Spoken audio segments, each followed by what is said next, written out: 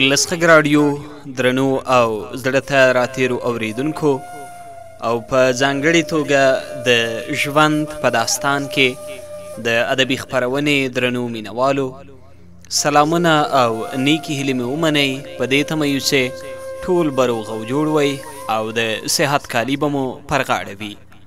موږ هم خوشحاله یو چې بیا ستاسې په وړاندې په دې ادبي خپرونه کې حاضر یو او د ناول نوې برخه در اورو.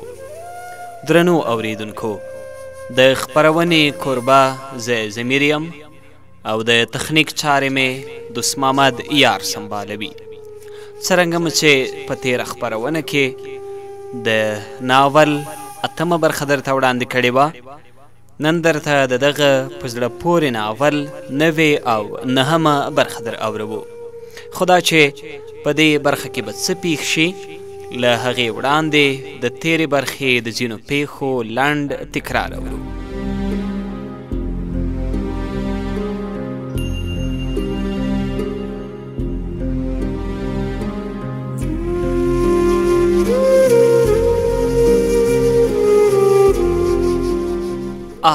کرت همدا ګړی مې یو کرت په 1000 روپۍ هم اخیست، خو دا سپېره غر او کرت ډېر سره لیرې ول. د شامه تورې پر سر مې لاس تېر کړ، ومې ویل لورې ته ناروغه یې، کرت تاوان درته لري، اوس به غوښه درته راوغواړم. زما خدمتګار سلامت ورون پوخ کړی دی. د نجلۍ تندي نری ګونځې پیدا کړې. نه غوښه مې بده ایسي. حاجي ناټک په غوسه وویل ګستاخي مه کوه، همدې پیرګل له مرګه راوګرځولې، هله ژر یې لاس ور مچو که. ومې خندل خیر دی، ماشومان دي، تر اوسه لا په مقدساتو نه پوهېږي.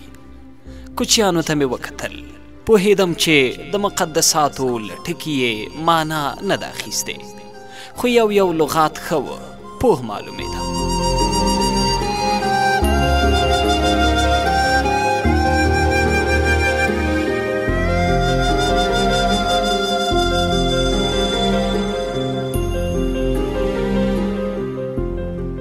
درنو اوریدونکو، د تېرې برخې د ځینو پیښو لنډ تکرار مو اورید. اوس هم نوې او نهمه برخه.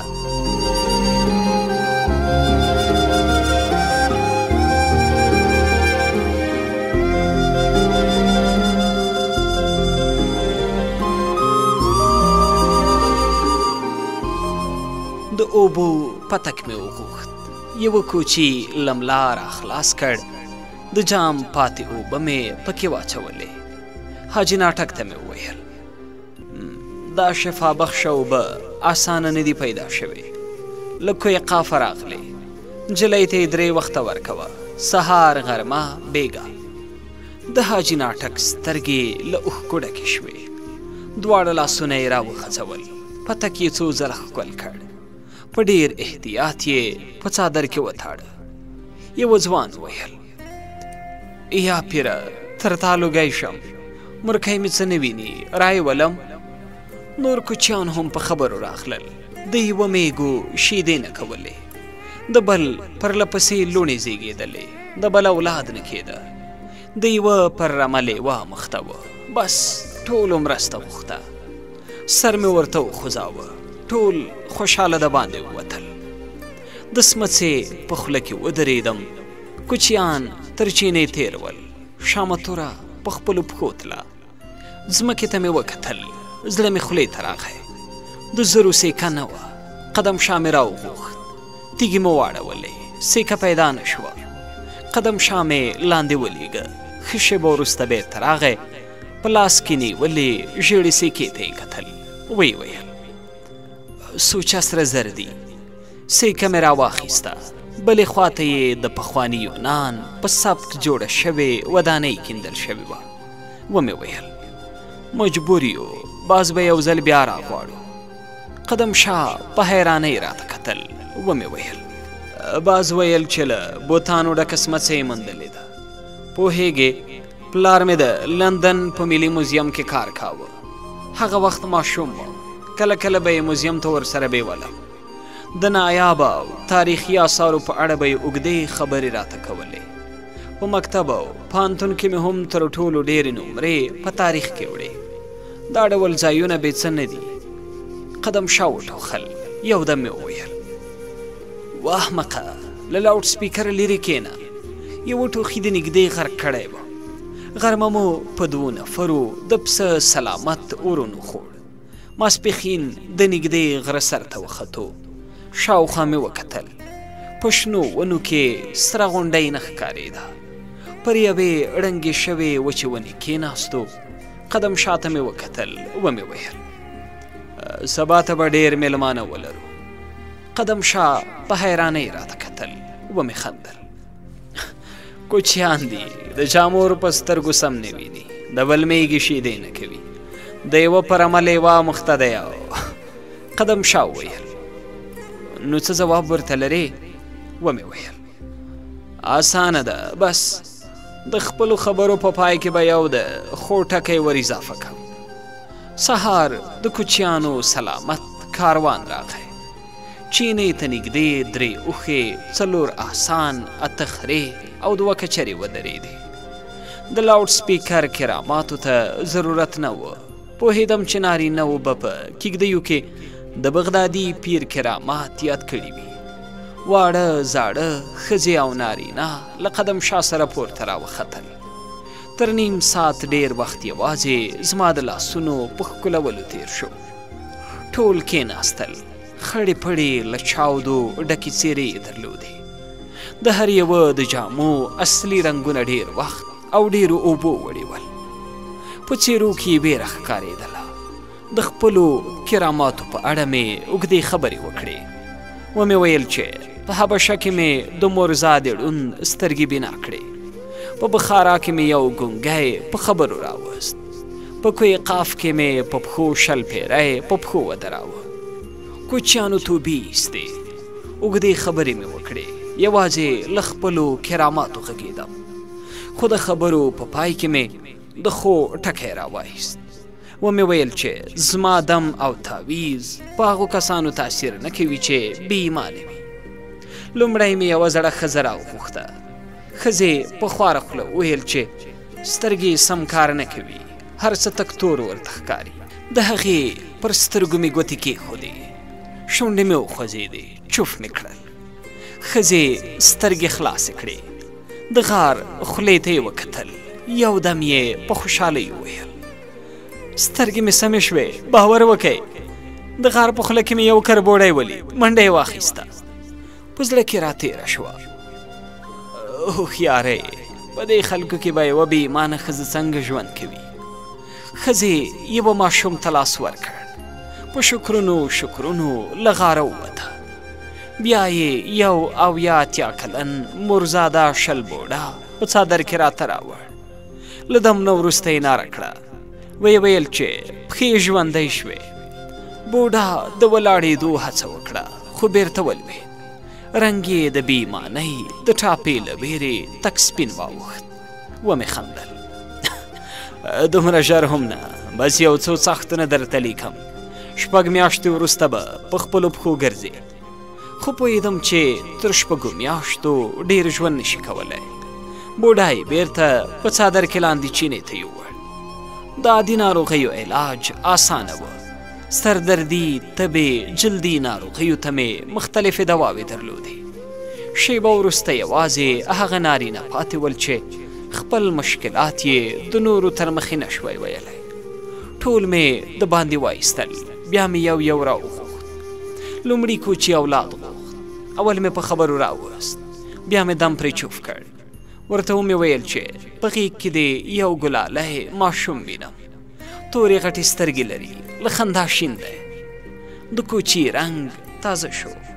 خو دوهمې خبرې مې د هغه په خړو شونډو غځېدلې مسکا بیرته سره ورټوله کړه. خو مې پکې راوایسته. ومې ویل خو یو شرط لري. په رڼا ورځ به په کیږدۍ کې له خپلې ښځې سره پرېوځې. کوچی ولاړ شو. ټنډه یې تروه وه. پوهېدم چې له ذهني کشمکش سره مخامخ دی. له یوازینۍ یوې کیږدۍ څخه د پلار مور ورونو خویندو ورېرو ایستل او بیا په رڼا ورځ له خپلې ښځې سره پرېوتل بنده یې بوله. بیا د اتو لوڼو پلار راته کېناست، یودم یې وژړل. بس له بغدادي پیره یې یو زوی غوښت. لنډه مې ور یاده کړه چې یو نه غبرګ زامن یې په نصیب کې دي، خو 2 کاله وروسته چا سپینوله. ما په دې غره کې دومره ډېر وخت نه تېراوه. کوچي شکرونه ایستل. بل کوچي ته وار ورغی، په رمه یې لیوه مخته وه. لنډ مې وپوهاوه چې ډنډکی پیری به لیوه پوی کړي. خدای دې هم یو غټ خډر سپی وساتي. بل کوچي ته خوب نه ورته. له چوف وروسته مې ورته وویل چې پر 3 روزه به خپلې سترګې له تړلو پرته پټې نیسې. بیا یو هډور خیرن ځوان راته کېناست. تر ډېرې خبرې نه کولې، یوازې ځمکې ته یې کتل. مجبور مې کړ. نوم یې عطاګل و. په شرمېدلي غږ یې راته وویل چې پر یوې کلیوالې نجلۍ مین دی. په خندا مې ورته وویل چې یاري په پټه نه کېږي. د بغدادي پیر کرامات به هله در ورسیږي چې نجلۍ ته سپینه خبره وکړي. بس نجلۍ له تا پرته بل نارینه ورور وګڼي. نور کسان راغلل. هر یوه ته مې 100 په 100 کې ډاډ ورکاوه. خو یو داسې شرط به مې هم ورسره تاړه چې پوره کول یې له وسه وتلې خبره وه. خو په دې کې مې ځینې ساده شرطونه هم یاد کړل. د کلي له ګودره د اوبو څښل، په کلیوال ملا پسې 3 ورځې 5 وخته لمونځ، د کلي د خان یا ملک له کوره د تود پاستې راوړل. په هر شرط کې مې ځکه کلی یاداوه چې دا کوچیان به کلیو ته تلل او هلته به یې ضرور د بغدادي پیر کرامات یادول. د منا او کرامات تر مازدیګره تاودول. کله چې کوچیان لاړل نو د چینې تر څنګ د شکرانې 3 سرلي، 8 تکې تورې چرګې، په دسمال کې تړلې هګۍ او یو پسه پاتې شول.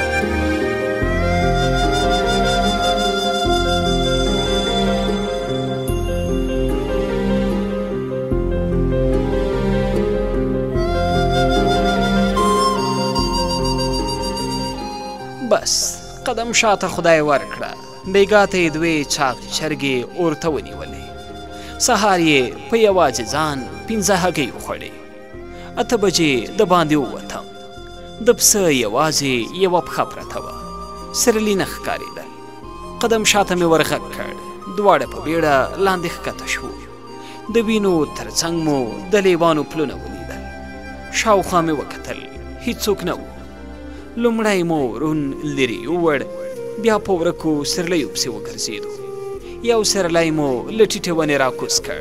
د پاتې 2 درک نه معلومېده. 3 ورځې تېرې شوې، نه مو کلیوال ولید او نه هم کوچی. په 3مه ورځ یو له عمره پوخ کوچی له ګوډ اوښ سره راغی. له تعویز او د اوښ د پښې له تړلو وروسته مې ورته وویل چې په 3 ورځو کې مې یو کوچی هم ونلی.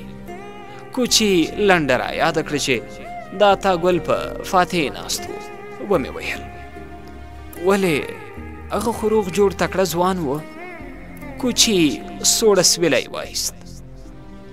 نه پوهېږم، عطاګل شرمناکه او پوست سړی و. خو خلک وایي چې په ګودر کې یوې ځای نجلۍ ته وار له واره د مینې خبره کړې وه. بس نجلۍ کور ته منډه اخیستې وه. ورونه یې خبر کړي ول. عطاګل یې په بیلچو مړ کړ. د کوچي له تګ وروسته قدم شاه پر اوږه لاس راکېښود. په ملنډو یې وویل دې ته وایي د بغدادي پیر کرامات.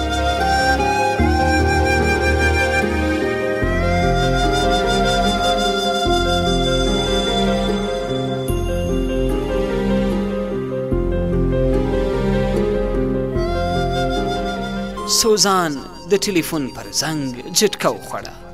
کېناسته. مور یې په وچه کې ولاړه وه. له لیرې یې لاسونه ورته خوځول. سوزان پاروګان ووهل. شیبه وروسته ساحل ته ورسېده. د پلار خوشحاله غږ یې واورېد. د نیکه یادښتونو ډېره مصروفه کړې. ویل وله خوند ترې واخله. باوري یم پر غوره نیکه به د افتخار وکړې. افتخار. ټوله کورنۍ پر هوار شوي فرش کېناسته. کباب خوندور و. پاتې ورځ په چکر تېره شوه. مازدیګر یې سره راټوله خیمه کښتۍ فرش د موټر پر سر وتړل. شپه یې د یوه شنه غره په لمنه کې یوه لوی میلمستون ته وروړه. میلمستون له ټوریسټانو ډک و. چا سندرې ویلې، چا نڅا کوله، ځینو ژیړو قوي ګروپونو ته والیبال کاوه. سوزان کانتین ته ودرېده. برګر، انرژي او یو بوتل اوبه یې واخیستل. لیرې لاړه. په ګوښه ځای کې پر اوږده څوکۍ کېناسته. کتابچه یې راواخیسته. په پورته ولاړ ګروپ کې دومره زور و چې د خپل غوره نیکه خط په اسانۍ ولولي. ډیوډ جونز څو میاشتې وروسته تاریخ لیکلی و. خبره د ملک زونډي د میلمنو تر کوټې راورسېده. په ټول کلي کې تر دې بله ښکلې او ستره کوټه نشته. دا اوږده کوټه د چار تراشو له لرګي جوړې وړې کړکۍ لري. پر توشکو پاسته لیمڅي پراته دي. غولی لیکې لیکې ګیلمانو نیولی دی. خو دې کوټې ته راتګ خپله کیسه لري. غره ته د کوچیانو نور قومونه هم رامات شول. بس خوله به مې له ډېرو چوف کولو ستړې شوه. خو تر دې دمه مې لا د امان الله خان پر پاچاهي کار نه درلود. ما ته په ځایي خلکو کې د مریدانو پیدا کول هم مهم ول. کله کله به یو کلیوال هم راغی. له دوی سره مې ډېره خواري ایسته. د کراماتو وار نه کېده.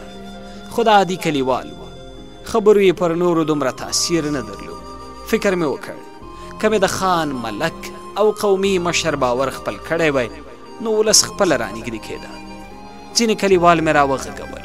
4 کسانو پر پراخه سیمه باداري چلوله. خو دا مغرور او بانفوذه کسان باید تر بغدادي پیره په خپلو پښو راغلي وی. لومړی مې د حاجي پاینده خان په باره کې ځینې کسان وغږول. پاینده خان زړور سړی و. 22 لوی او واړه کلي یې تر امر لاندې ول. له ځنغوزیو ډک غرونه یې درلودل. د کلیوالو په خبرو کې مې د دې سړي کمزوری ټکی ونه موند. خو اخر د یوه لیونحاله کلیوال له خولې روغه خبره راووته. 80 کلن پاینده خان یوازې یوه میاشت مخکې 4مه ښځه کړې وه. خو اوس په مهمان خانه کې ویدې ده. 80 کلن بوډا 4 ښځې. کور ته به نو ولې ورته؟ له کلیواله مې وپوښتل دا سړی خط لوستی شي؟ وی ویل نه پوهېږم، خو یو ځل یې په یوه ختم کې سپاره مخته نیولې وه. کوچنی کاغذ مې راواخیست. یوازې یوه جمله مې ولیکله: یو ځل بغدادي پیر ته راشه، پاتې عمر د کور په کوټو کې تیر کا. کلیوال ته مې 2 خبرې وکړې. لومړی دا کاغذ به سیده تر حاجي پاینده خانه وررسوي. دوهم کومې خبرې چې د پاینده خان په اړه ماته وکړې پاینده خان به بوی هم نه ترې وړي. که نړندکی پیری درلیږم له اولادونو سره به دې شنه لمبه کړي. د غار تیارې برخې ته لاړم. د جنسي قوې د ډېرېدو 2 غټې ګولۍ مې وټکولې. سپین پوډر ترې جوړ شول. په 2مه ورځ له چینې سره 3 آسونه ودرېدل. 2 ټوپکوال لاندې پر تیږو کېناستل. 3م پورته راوخوت. د ډنګر بوډا خریلې ږیره رسېدلې وه. تک سپین خیرن ډبل بریتونه یې پر شونډو پراته ول. 21 کمزوری ټټر یې د توپانچې د مرمیو په پلن کاش کې پټ و. ومې خندل. حاجي پاینده خانه، ایله په ایله چې د غریبانو پوښتنې ته راغلې. سړي په حیرانۍ وویل: له کومه پوه شوې چې زه حاجي پاینده خان یم؟ راغی. زما پر لاسونو یې شونډې کېښودې. ومې خندل. د چا چې پریان تابع وي په دې هم پوهېږي چې د 4 ښځو خاوند ولې په مهمان خانه کې شپې تېروي. د بوډا خړ غومبوري سره شول. تر لاس مې ونیو. تر څنګ مې کېناوه. خو لا یې هم ځمکې ته کتل. ومې ویل: د کور والو دې ډېر درته وویل چې 80 کلن سړی یې. له 4مې ښځې تېر شه، خو تا نه منله. یو دم یې راته وکتل. خوله یې جینګه کړه. ای په خدای، تا ته خو په رښتیا هم پټې معلومې دي. په زړه کې راتېره شوه.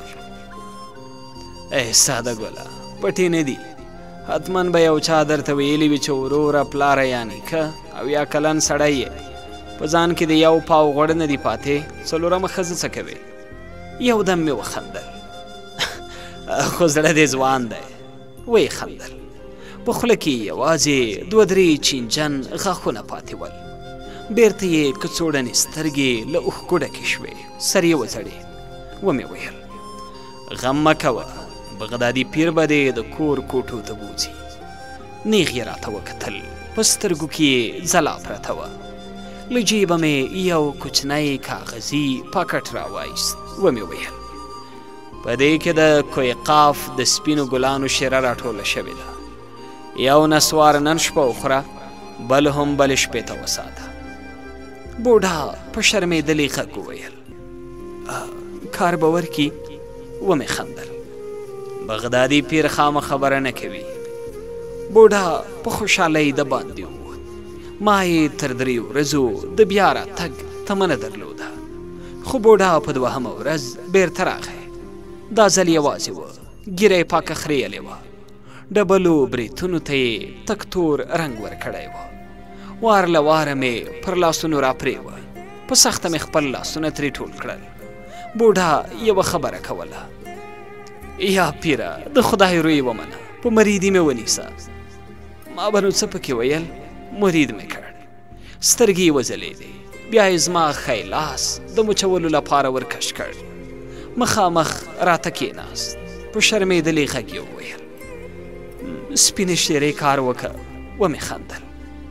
د بوډا سر وځړې، په غږ کې یې له شرم سره لړزه پرته وه. یا پیرګله له تا به یې څه پټوم، سپین مامد دینه به درته وکړم. داسې شوم چې بس نو سم نوی ځوان رانه جوړ شو. ومې ویل له ما څه پټولی نه شې. غلی شوم. یو دم یې راته وکتل. د خواست په ژبه یې وویل خیر دی، قربان دې شم، د سپینو ګلانو یو څه نوره شیره به نه کې راته را پیدا؟ ومې ویل اوس ته نشم درته ویلی. د تندي ګونځې یې لا پسې ژورې شوې. مه مې ناامیده کوه، تا ته څه سخته ده؟ ومې ویل خطر لري. یو دم په احساساتو راغی. څه خطر؟ 10 20 30 هر څومره ځوانان چې غواړې له ټوپکو سره یې درته راولم، یا ماته د کوی کاف لاره راوښایه. ومې خندل. د ټوپکو خبره نه ده، پوهېږې د دې ګلانو پر سیمه کاپیر پیریان پاچاهي کوي. وړه خبره نه ده، کاپیر پیریان خدای که مو وینه ځمکې ته هم پرېږدي.